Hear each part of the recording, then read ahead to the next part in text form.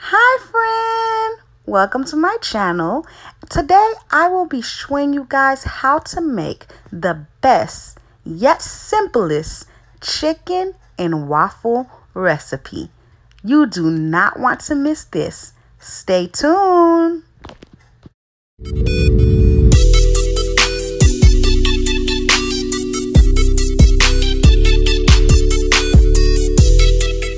The first thing that we're going to do is we're going to clean our meat. The chicken tenders always have this vein sticking out of it right there that you can see. We do not want that, so we're going to go ahead. We're going to remove that from the meat, okay? I'm going to cut it on one side, and I'm going to go ahead and go on the other side, and I'm going to cut it so that it can release from the meat. Then I'm going to put my knife up underneath it, and I'm going to just slide it like that, and I'm going to cut the chicken, and the vein is going to fall right off of the chicken tenders, okay? And we're going to continue to do this to all of the pieces of the chicken tenders. I'm using 6 pieces of chicken tenders for this recipe.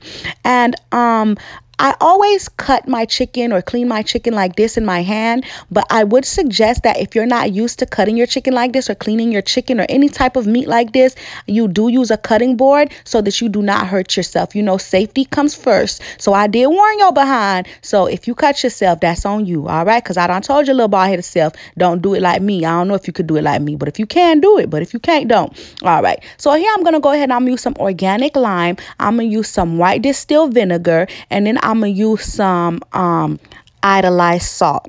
Okay, then I'm gonna go ahead and I'm gonna mix everything together. You can use fresh lime if you have it, but I do not have fresh lime. That's why you see I use the organic lime juice, and I used a good amount of it because I do not have fresh limes at my house at that moment. But if you have fresh lime, go ahead and do the thing and use the fresh lime. Okay, I did lose the clip where I was adding the seasoning to the chicken, so I'm just gonna go ahead and I'm gonna tell you guys all the seasoning that I added to the chicken, and it will be in the description box below. Okay, so for seasoning the chicken, I did use 1 teaspoon of paprika, 1 teaspoon of cayenne, a half a teaspoon of seasoning salt, a half a teaspoon of Weber beer can seasoning, 1 teaspoon of complete seasoning. I put 1 egg in there, and I also added a half a cup of buttermilk. Okay, that is everything that I used to season up my chicken. I'm sorry for losing the clip, but I don't know what happened. Okay, I don't know. All right, so there, we're done with that. Now we're gonna go ahead and we're going to start seasoning our flour. So here is my flour. I put 1 cup of flour, and for my flour I season it with 1 teaspoon of seasoning salt, a half a teaspoon of cayenne pepper, a half a teaspoon of Weber beer can seasoning, and a half a teaspoon of total seasoning. Okay, all right, then we're gonna go ahead, we're gonna mix everything together, you guys. If you didn't catch all that, don't forget that I will have it in the description box for you. Okay, so now let's go on to making our waffles. So I'm gonna go ahead and I'm gonna use 2 cups of flour. I'm gonna go ahead and I'm gonna use 2 teaspoons of baking powder, and then I'm gonna go ahead and I'm gonna use 2 tablespoons of sugar, and I'm going to put all that into one bowl. We're mixing all the dry ingredients into one bowl. Next, we're going to take 2 bowls, okay, 2 separate bowls, okay, and we're going to get some eggs. We're going to get 2 eggs, and we're going to separate them. We're going to go ahead, we're going to put the yolks in one bowl and the whites in another bowl, okay, and then when we're done doing that, we're going to go ahead and we're going to remove the zit of the egg, which is the white part of the egg. That is optional. Some people don't do that, but it's a Haitian thing. It's a Haitian things, okay? We always remove it, and when I see it kind of bothers my soul, okay? It bothers my spirit. It bothers me. It makes me question who I am, okay? So I got to remove it. But if you don't want to remove it, baby, then go ahead and you leave yours there, okay? That's your business. But it do help with the smell. It makes some of the smell go away of the egg, because you know egg do have that raw smell. It helps with the smell, okay?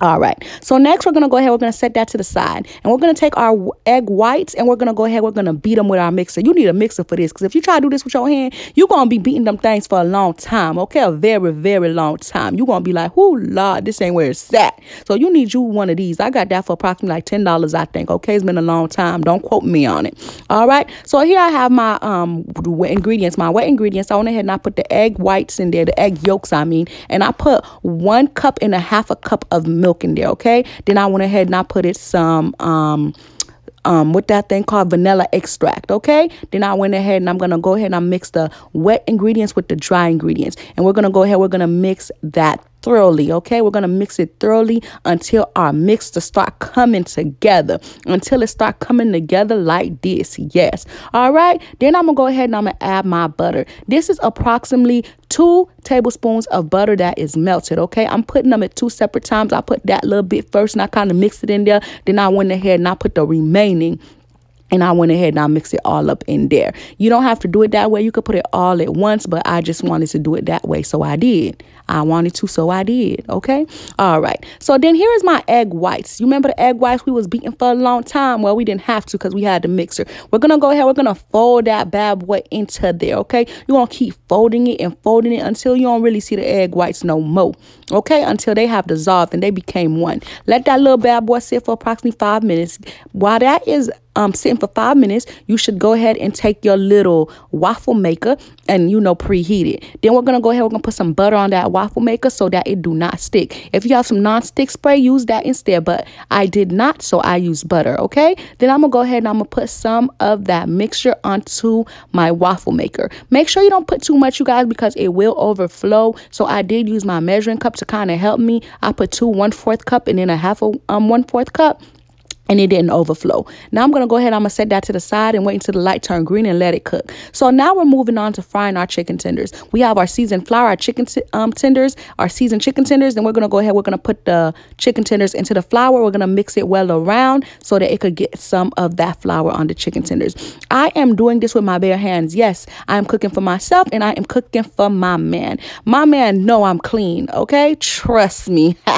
He knows. Okay. So he don't mind eating from my hands. But if you're not cooking for your family, if you're not cooking for yourself and for your man or maybe for your kids, do put on a cutting glove, okay? If you catering or you cooking for people outside your family, do put on a cutting glove, okay?